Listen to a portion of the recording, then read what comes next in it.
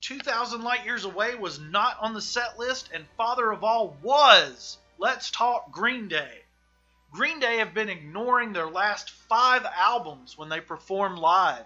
At worst, this is a sign of being a washed-up has-been, and at best, it's a band dealing with mixed reactions from a fan base that's been spoiled for 35 years.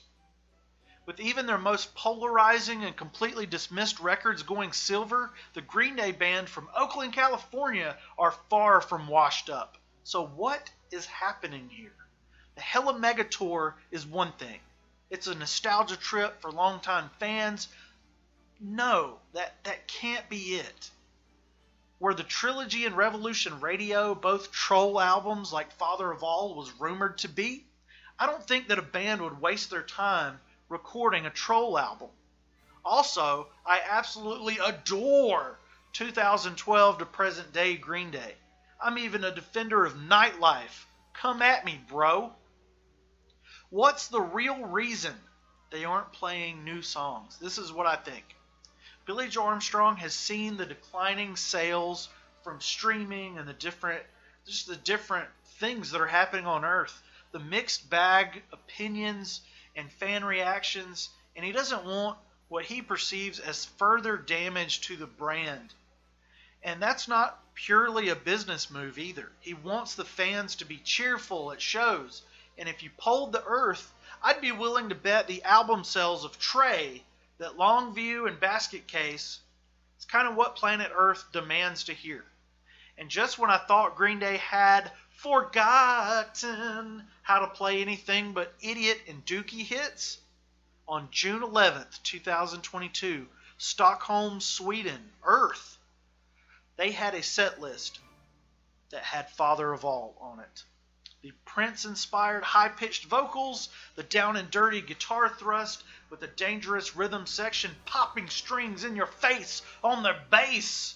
It was supposed to be played between Boulevard of Broken Dreams and Longview, which is placement for occasional audibles in the show, where the band switches one song that's been played 800 times for another song that's been played 799 times. But the band pulled the title track in favor of the tried and true 2,000 Light Years Away, a song the band likes to pretend is a greatest hits from their indie days. And the crowd went wild. Going back to the Trilogy and Revolution Radio, if you thought that the Trilogy and Rev Rad got done dirty, oh love. Most of the Trilogy songs got played once or twice. The only Trilogy tracks that were completely ignored on the stage are these. You got, See You Tonight, Baby Eyes, Nightlife, The Forgotten, and The Forgotten. Just literally forgotten.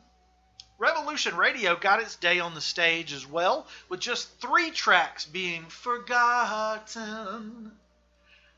Say Goodbye was teased a little bit, and then you had Outlaws and Bouncing Off the Wall that just didn't seem like they'd be a good fit for the stage life. But Foam, we got the title track several times, Oh Yeah, and Fire Ready Aim a few, and then the world exploded. Earth, boom, bam, boom, just like the cover of Dookie.